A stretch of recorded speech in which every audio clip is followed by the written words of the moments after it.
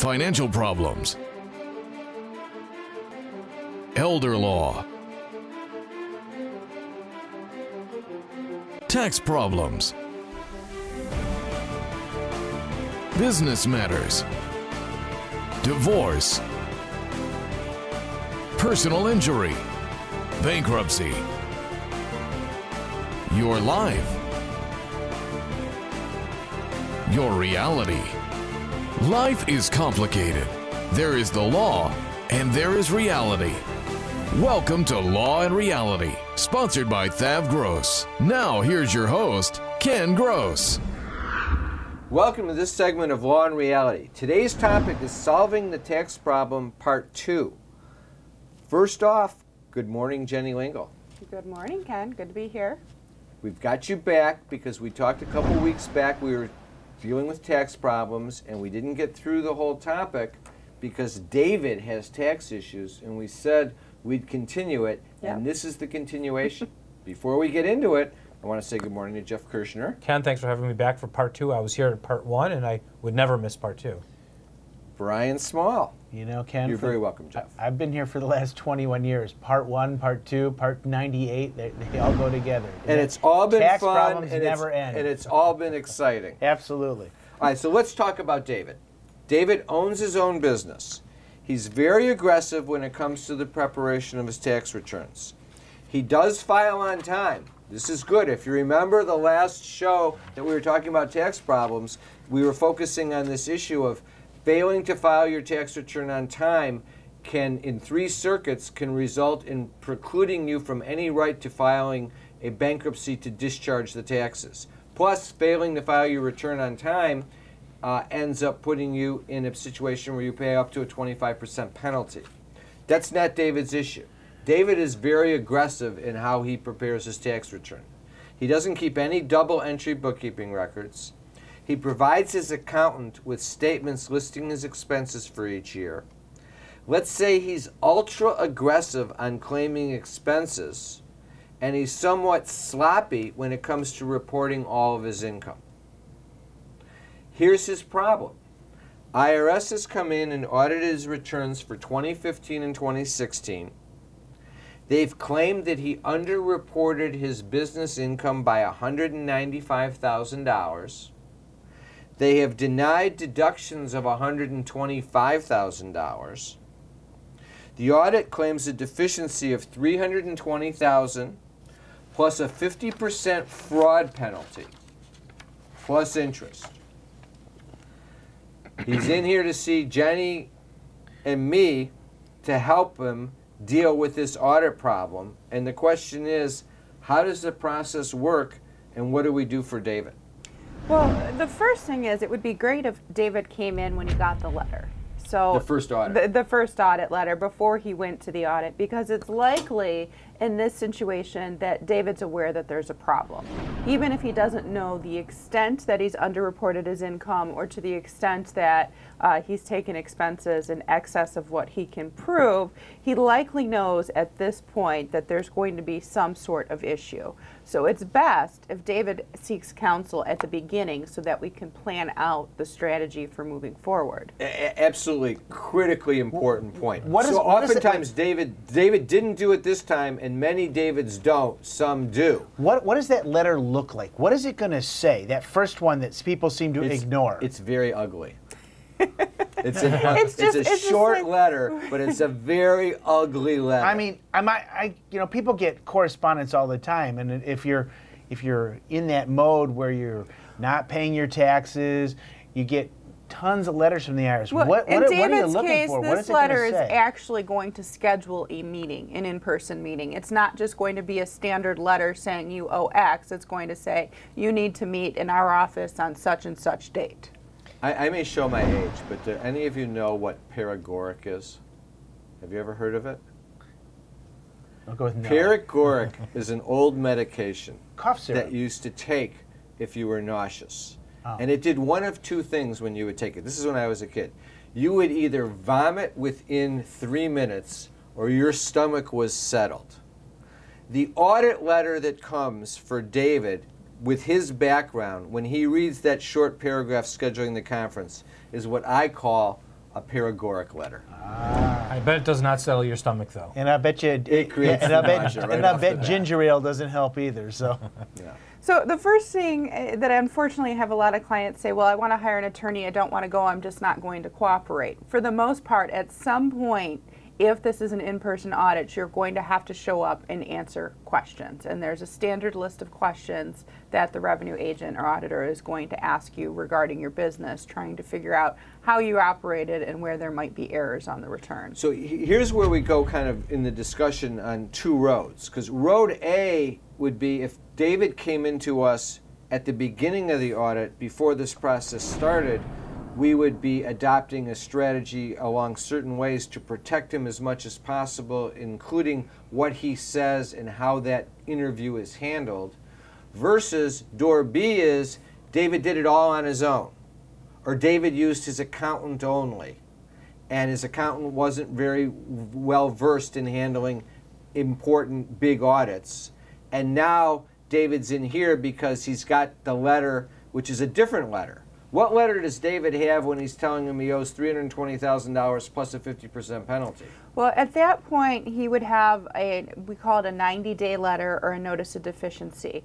And this letter is extremely important because it's the only letter that gives you the right to contest and force the IRS to review it at a higher level. So if you fail to respond to that and you don't sign off on the report, your only other option is to file for reconsideration, but at that point, you're begging for mercy. So what we want to do is file a petition to the U.S. Tax Court within that 90 days so that we can be assigned to an appeals officer. So the first thing I'm noticing in Dave's case is you put him at a 50% civil fraud penalty. It could be as high as 75%. And I find typically the revenue agents, when they decide to assess a civil fraud penalty, will put you at the 75%, which is the highest range. By going through the appeals office. So we just put it in numbers. That means $320,000 plus, if it's 50%, another $150,000. If it's 75%, it's another $225,000. Now, in a case like Dave's, lot of money. We're typically not going to be able to zero out that penalty. However, we should be able to, assuming Dave didn't do some very nefarious things, get him down to 20% accuracy-related penalty. Right. Well, we're going to come to a break, and we're going to kind of take the case and say, how do we approach the situation and the issues to see if we can solve Dave's problem? Is the debt piling up? Struggling to get by? It's all about preserving future income. Bankruptcy is one option. When it's right, it's the least costly, most effective way to save your home, eliminate a second mortgage, and wipe out credit card debt. But you need to address the problem now. We help people with bankruptcy. Call the experts. Worth Ave Gross. Our firm will solve your problem. 888-235-HELP. That's 888-235-HELP. Carrying too much debt? Resolve your debt. Call Thav Gross. You don't need to be broke, and you don't need to hit rock bottom. If you have income and you're struggling with debt, dump it. Think about the next 10 or 20 years. If you do what the banks tell you, you'll have nothing to retire with. There is a solution. Don't waste your future. Call Thav Gross. We're experts at eliminating credit card debt. 888-235-HELP. That's 888-235-HELP. A lifetime of hard work. If you don't have the right plan in place, you can lose your home, your savings, and more. And you didn't come this far to lose everything. Samasco Law wants you to know that laws are changing. Today, the average cost of nursing home care is $85,000 a year. With proper planning, we can help protect your life savings and get you the Medicaid and nursing home benefits you deserve. How much can you afford to lose? Call Samasco Law today. If you're retired and in a financial crisis, there is a way out. It pains me when I see a retired couple exhaust their savings by paying credit card bills and for a home hopelessly underwater. Thav Gross specializes in helping retired people in financial crisis. You just can't keep paying until you're broke. You need to address the problem now. 888-235-HELP. That's 888-235-HELP. Worth Ave Gross. Our firm will solve your problem. You can't work. You have to deal with pain and stress. Worse yet, our system for applying for disability benefits seeks to deny you the benefits you're entitled. Jeff Kirschner is an expert in obtaining disability and workers' compensation benefits for his clients. You need to call Jeff before you apply or after you're denied to get the benefits you deserve. 888-235-HELP. 888-235-HELP. All right, so let's deal with Dave's problem. He's got this 90-day letter, which in the 90-day letter, it's jurisdictional, just so that a little bit of lawyer talk. If Dave doesn't file his tax court petition within the 90 days, his only way of contesting the tax is to pay it and then sue for a refund. And Dave doesn't have $525,000. Well, the other way to contest it, there's one other way, and it's to request reconsideration saying you have additional documentation, but you're at their mercy whether they want to do it or not. If they can say no. Can you request the reconsideration while you're in the 90-day period, and does that stop the 90-day period from running? No, absolutely not. There is no... the first case I ever handled out of law school was a tax court case dealing with a 90-day letter. And believe me, there is nothing. The President of the United States cannot stop the 90 days, and it's jurisdictional. You either file your petition within that time or you're out. That's why you always take them to the post office yourself when you file one. I do. Even if I've still got 60 days to go, I stand in line at the post office, I get my stamp, and I breathe that sigh of relief. How low of the likelihood of success is it if you go to reconsideration?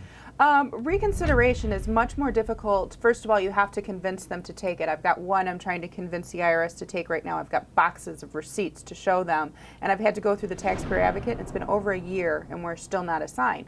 Plus, they're the last shot. They don't have to weigh the cost and the risk of going to trial. So we go back to that kind of black and white interpretation where we don't get any of that wiggle room of negotiation. Yeah, think of it this way. If you're in tax court, that's a legal forum where you have your chance. You get to box. You're in the boxing ring. You've got gloves. You're there, and the IRS has their gloves, and you can fight it out, and you can win. When you're asking for reconsideration, there's no boxing ring. You're sending a letter and getting on the phone, and you're saying, yes, can you... Well, listen, I have a sympathetic case. If they're not sympathetic to listening to you, they can say no soup for you. Is there an element? Is there an element as to you have to establish why you missed that 90-day mark? No, they don't really require that for reconsideration. But I find it's very stressful getting there, and the first part to just get them to look at that. But once they do, they're still, I would say, more skewed towards the revenue agent saying, well, tell me why the auditor was wrong. Whereas when you get to appeals, it kind of is almost like a fresh start. Let's take a look at this again. All right, so we filed our tax court petition. All right, so Dave is now looking at it, and Jenny and I are going over the audit report, and we've talked to Dave and Dave's accountant, and we've gathered the records. The first thing we do is look to see if the IRS is wrong and how can we undermine their argument. And believe it or not, I think this will come as a surprise to a lot of people. They are oftentimes wrong. Now I know the government is wrong. Some of the government representatives that might be watching this show are saying, oh, evil Ken and evil Jenny. But they make mistakes. And they take positions that are aggressive, that are beyond the reach that they should. Our job is to find out if they're right or they're wrong. And if they're wrong, we have to prove it. Well, and a lot of times what will happen is a revenue agent or an auditor will be handling so many cases, many more cases than they should technically be handling. So I've gotten 90-day letters written up, and I'll be like, but we proved this. We provided it to you on X. And the revenue agents, because of the fact that they are understaffed, are kind of at that point, well, you know what to do at the next level. So I don't necessarily think that they're always taking aggressive stances, and sometimes they're just wrong because human error. It happens. Let me give you an example. What we would do first is the revenue agent in the report is saying he underreported his income by $195,000. That means typically what they've done is they've pulled the bank statements because he doesn't have double entry accounting anyway, and they've tallied the deposits, and the deposits came to $195,000 more than what was reported on the tax return, and the auditor immediately concluded that that's income. But it may not be, because sometimes a client will have two bank accounts and will be transferring money from account A to account B, or will be loaning the company money and then paying the loan back. If you loan your company money, it's not income, it's a loan. So what we do is we go through the bank statements to see maybe the auditor was wrong in concluding the $195,000. I think we just had a case just like that. We do, absolutely. I think we have to remember at the audit process with appeals and working with the attorney, the idea is to get to the right number. The idea is to try and figure out what actually happened and what should have been reported and how much that is. It's not for us to say, let's get it down to zero even though you owed $20,000, and it's not for the IRS to say, let's get $300,000 even though you owe $20,000. We're all trying, for the most part, to get down to what the correct number is. In the case that Ken's referring to, we had a client and he had 3 bank accounts. And each bank account was used for something different, and deposits basically went into one main account and then he would move them. Well, he had an accountant that year who was a little bit sloppy, and he figured out what their gross receipts were by just adding the total deposits into all 3 accounts. He then went and realized, well, we transfer into account 2, and he deducted what was transferred into account 2, but he missed deducting what was transferred into account 3. So that resulted in over-reporting by $300,000. In this particular case, our client himself, before they came to us, over-reported his income. In our example, suppose the auditor gives us a statement and the $195,000, the auditors made the analysis incorrectly. We point that out. All of a sudden, if we're right, we eliminate that $195,000. Then the next question comes down to all these expenses that were disallowed. Did the auditor disallow the expenses because she felt or he felt that the taxpayer was playing games with the return? If the auditor gets to that conclusion, they'll be very quick to deny the expenses unless you have the absolute proof of every single expense. Chances are, the way I'm looking at it with Dave, there's probably a lot of that in there. When we come back, we'll talk more about the expense side in an audit, and then we'll talk about how you wrap it up and how you end up dealing with paying whatever the tax is. We'll be back after the break. Tax problems are major problems. Don't let the IRS levy your wages and seize your assets. There is a solution. Worth Ave Gross. Our firm will solve your problem. If you're behind on your taxes and owe money to the IRS, call Thav Gross. We've been solving tax problems for 32 years. We stop wage levies, resolve unfiled returns, and obtain the best possible settlements. Call Thav Gross today, 888-235-HELP. A lifetime of hard work. If you're approaching retirement and don't have the right plan in place, you can lose your home, your investments, and your savings. And you didn't come this far to lose everything. Putting a solid strategy in place with Simasko Law legally protects your assets as well as your wishes. Since a will doesn't cover you medically or financially, Simasko Law goes beyond ordinary asset management protection to safeguard everything you have. How much can you afford to lose? Call Simasko Law today. Carrying too much debt? Resolve your debt. Call Thav Gross. You don't need to be broke, and you don't need to hit rock bottom. If you have income and you're struggling with debt, dump it. Think about the next 10 or 20 years. If you do what the banks tell you, you'll have nothing to retire with.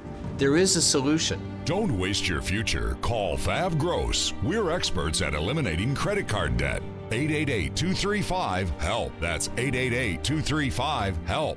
If you're retired and in a financial crisis, there is a way out. It pains me when I see a retired couple exhaust their savings by paying credit card bills and for a home hopelessly underwater. Thav Gross specializes in helping retired people in financial crisis. You just can't keep paying until you're broke. You need to address the problem now. 888-235-HELP. That's 888-235-HELP. Worth Ave Gross. Our firm will solve your problem. Time for announcements. I want to remind our viewers to listen to us Tuesdays 11:30 and Saturdays 7 a.m. for Law and Reality Live on Praise 102.7. On Thursdays 3 to 4 p.m. Law and Reality Now on 9:10 a.m. Be sure and sign up for our monthly contest. Free $50 Visa gift card, Law and Reality hat, and copy of my book, Dump Your Debt. Go to the websites, click on the link, and you can sign up.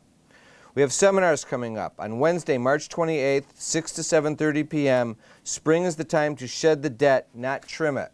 We're going to go through all the methods and systems we use to preserve future income for you and your family. The focus isn't as much on eliminating debt as it is on preserving your future income flow.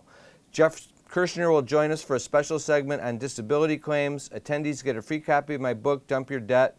Sign up at lawandreality.com, thavgross.com, or call 888-235-HELP. On Wednesday, April 25th, 6 to 7:30 p.m., we have an estate planning seminar called How to Avoid and How to Survive Probate. Estate planning is a must. Jeff Linden's going to join us. He's our probate expert.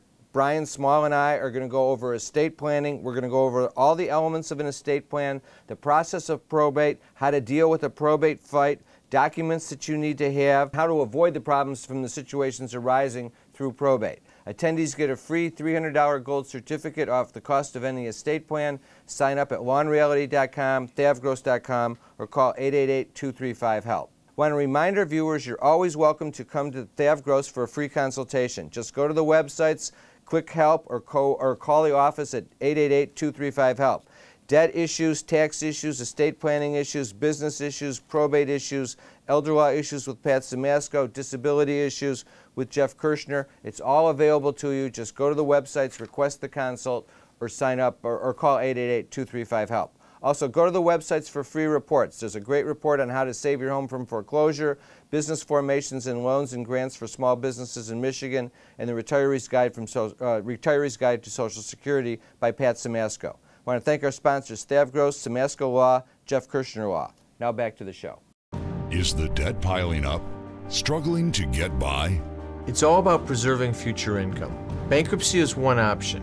When it's right, it's the least costly, most effective way to save your home, eliminate a second mortgage, and wipe out credit card debt. But you need to address the problem now. We help people with bankruptcy. Call the experts. We're Thav Gross. Our firm will solve your problem. 888-235-HELP. That's 888-235-HELP. You can't work. You have to deal with pain and stress. Worse yet, our system for applying for disability benefits seeks to deny you the benefits you're entitled. Jeff Kirschner is an expert in obtaining disability and workers' compensation benefits for his clients.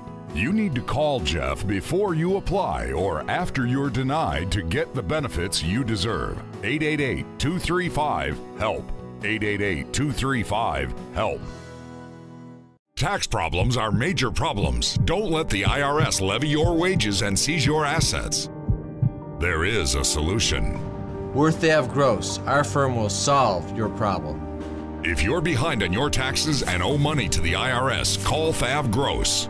We've been solving tax problems for 32 years. We stop wage levies, resolve unfiled returns, and obtain the best possible settlements. Call Thav Gross today, 888-235-HELP. All right, so back to Dave. All right, so Jenny and I were able to analyze it, and let's go on the assumption that the $195,000 overstated income is now reduced to $40,000 of understated income. Now we're looking at this $125,000 of expenses were denied. They denied everything. They denied all of his auto expense. They denied all of his legal expenses. But there are expenses there. The question is, does this happen, Jenny? Do they just deny things arbitrarily? Wait, before you even answer that, what happens to that 50% penalty that they assessed?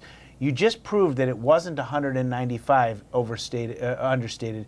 It was down to $40,000, and that's sloppy, but it doesn't seem to be outrageous. Gives us a better platform to argue that maybe this should have just been the accuracy-related penalty, which is more of a 20% penalty. Understand something. $40,000 of understated income isn't peanuts. Right. No, but compared to it's 195. But compared to 195, it's just, Yeah, but 195, only 40. He didn't do anything Yeah, wrong. but the tax on $40,000 is a whole lot less than the tax on $195,000. Absolutely. Well, $155,000 difference. Yeah.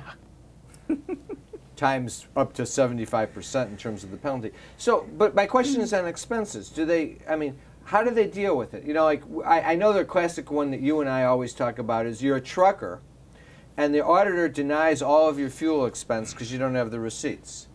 Well, what Jenny and I come in that situation, we say, well, then how did he get from point A to point B if he didn't buy gas? And how many miles did he, and how many runs did he make, and what were the distances? And once you can prove how much he traveled using the trucks, you can impute how much the gasoline costs based upon the average cost of fuel and consumption. And that was one of my, when I first started out, one of my first cases in tax court had to do with a truck driver. And in his instance, he actually had the box of receipts. But guess what?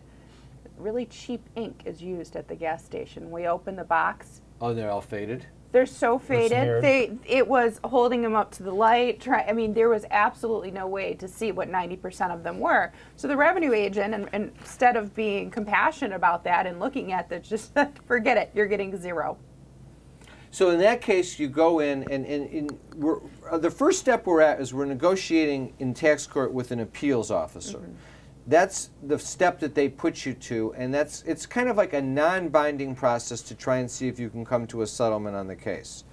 Sometimes we're able to settle with appeals. Mm-hmm. Sometimes we're not. If we're not, then it goes to district counsel, the attorney for the government who's going to try the case. And that conference comes close to trial. And then we negotiate there. The thing that people need to realize is litigation is complicated on both sides, and there's always a motivation to settle. The government will also settle. The government will not settle just, quote unquote, to avoid litigation, because they have unlimited resources and they have a duty to impose and pursue their tax laws. But it goes beyond that. The attorney doesn't really want to try the case. So if you can find grounds to bridge the gap and settle, you can.